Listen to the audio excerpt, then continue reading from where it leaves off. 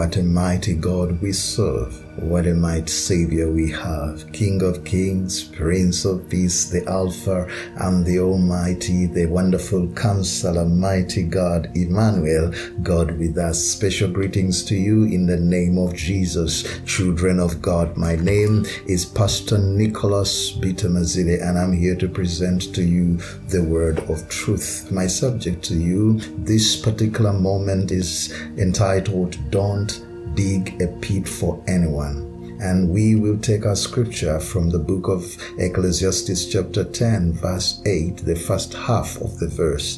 The Bible says, he who digs a pit will fall into it. You see, I love the words of the wise man because they bring to us gems for practical living. Due to sin, brother and sister, due to sin, man is naturally selfish. He would rejoice in seeing others fall.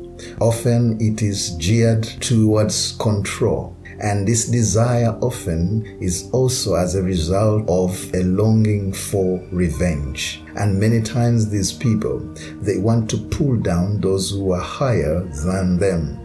This is why in the book of Psalms chapter 62 verse 3 and 4, the Bible says, how long will you attack a man?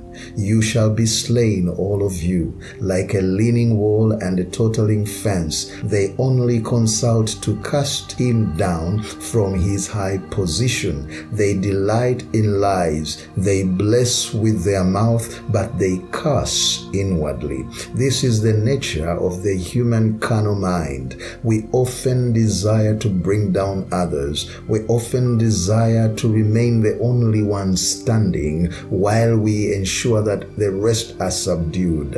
If it is about opinion, we always want our opinion to thrive and to override the others. And if it is recognition, it is always human nature to desire that we are recognized ahead of others. And because of this, many times people tend to plot and to dig a pit for others. People tend to plot to character assassinate others so that they may remain the only ones looked unto as viable options.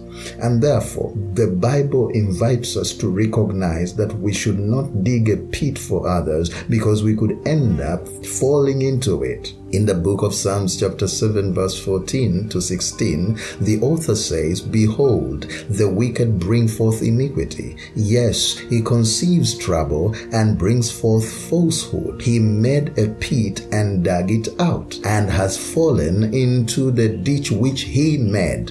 His trouble shall return upon his own head, and his violent dealings shall come down on his own crown. Brother and sisters, the Bible says that what goes round will eventually come round. This concept is evidenced clearly by the story of Haman and Mordecai. Haman built a gallows that would seek to claim the life of Mordecai, but with God's intervention, the Bible tells us the same gallows that Haman built for Mordecai, he died by them.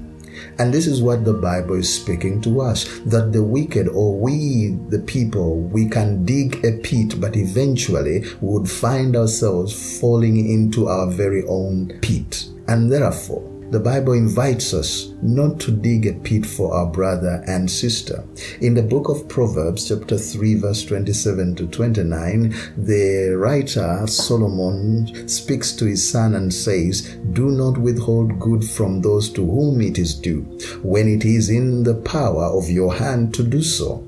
Do not say to your neighbor, go and come back, and tomorrow I'll give it, when you have it with you. Do not devise evil against your neighbor, for he dwells by you for safety's sake.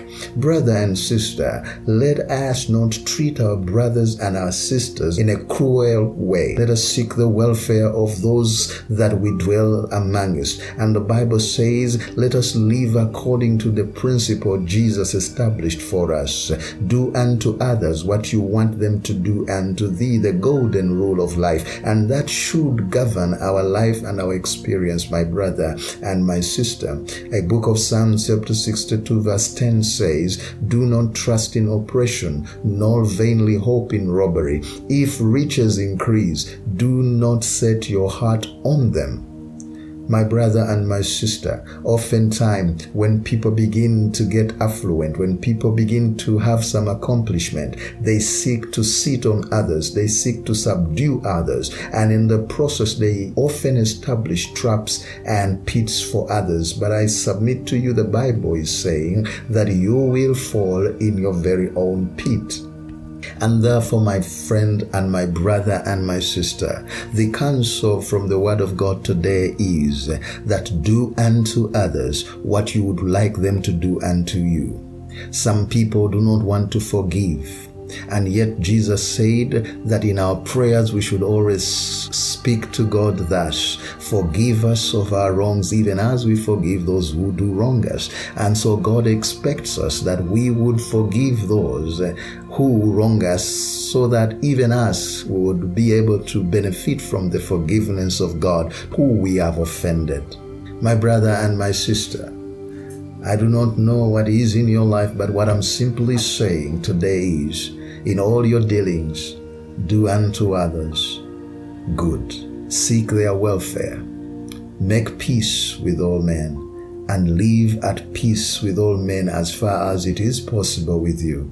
May God help us to grant unto us wisdom to apply ourselves in such a way that we will be walking according to the Scripture and according to the living Word of God. May God bless you, Heavenly Father. Please, Lord, grant to us the humility to always seek for the welfare of our friends, of our brothers, and of all those around us, that we may seek to do good and not evil. In Jesus' name we pray. Amen.